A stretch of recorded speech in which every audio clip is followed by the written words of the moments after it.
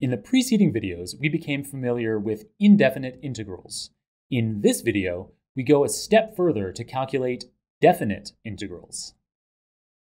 The big difference between indefinite integrals and definite integrals is that with a definite integral, instead of being interested with the entire area under a curve, we're interested in a specific range. So I've denoted that here as this range from x1 to x2. So with a definite integral, instead of getting the area under this whole gray curve, we're just interested in this area under the curve between x1 and x2.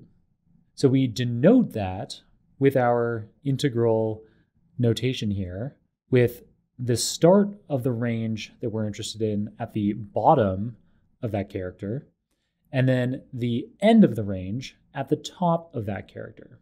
Other than that, the notation is the same as any of the indefinite integrals that we looked at in earlier videos in this series. All right, so now that you know what definite integrals are, let's go through an example with some numbers so that you can understand how we calculate a definite integral. So let's say that the equation that we'd like to integrate is this equation here, y is equal to half of x.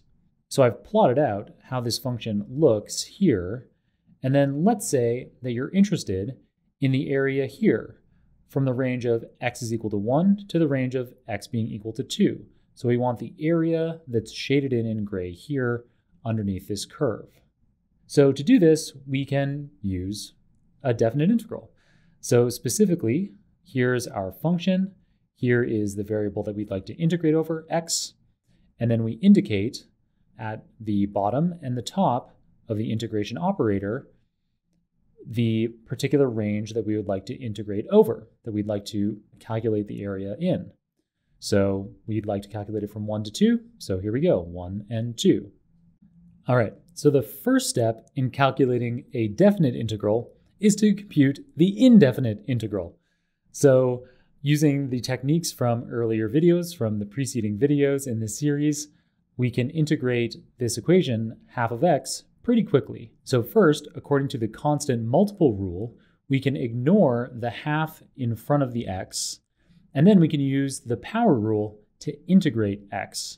So according to that power rule, x to the power of 1 will have 1 added to that power, so it becomes 2, and then we divide by 2 as well. So that is what we get after applying the power rule to x, is everything in the brackets here, and then we can bring the half back into the picture that we originally ignored.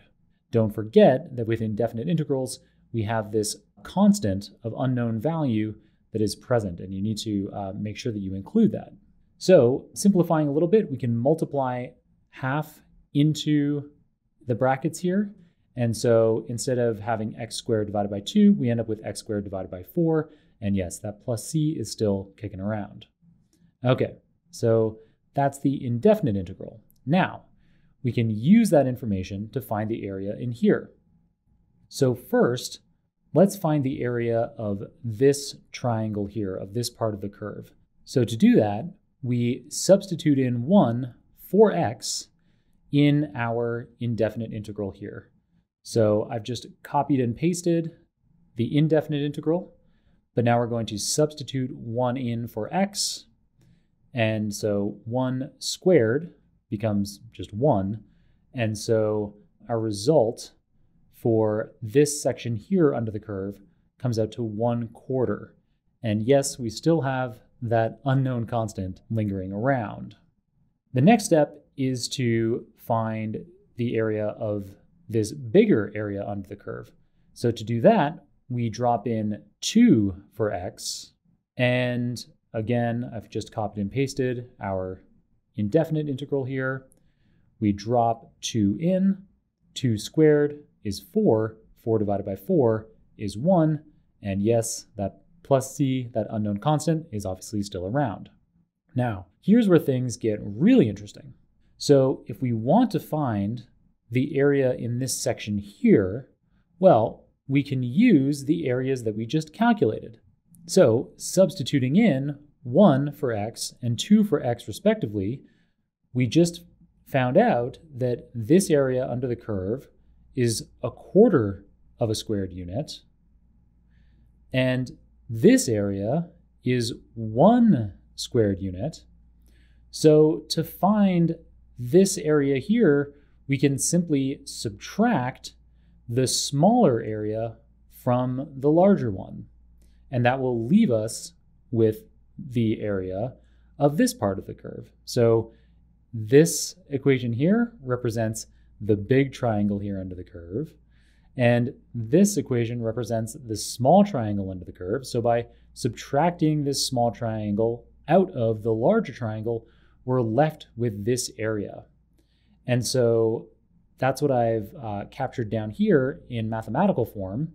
So we have our big triangle of 1 unit squared plus c, and we subtract then our 1/4 squared units, also plus c, and in so doing, the c's cancel out because we're subtracting this second part here. So c minus c, the c disappears, and we're left with 1 minus 1/4. That comes out to 3/4. And that's the solution. So this area here is 3/4 of a squared unit. Cool, right? So hopefully discovering how to calculate definite integrals by hand using the visual approach in this video made it pretty easy. Up next, I'll show you how to calculate definite integrals in Python, and then I'll provide you with a comprehension exercise so that you can test your definite integral knowledge. To be sure not to miss the next video in this series, subscribe to my channel. Thanks for taking part in this tutorial. I hope you enjoyed it. If you did, please like and comment. To be sure not to miss any of my content, head to jonkrohn.com and sign up for my email newsletter. You're also welcome to add me on LinkedIn. Simply mention that you're a viewer of the Machine Learning Foundation series. And finally, you can follow me on Twitter too if that's your social medium of choice.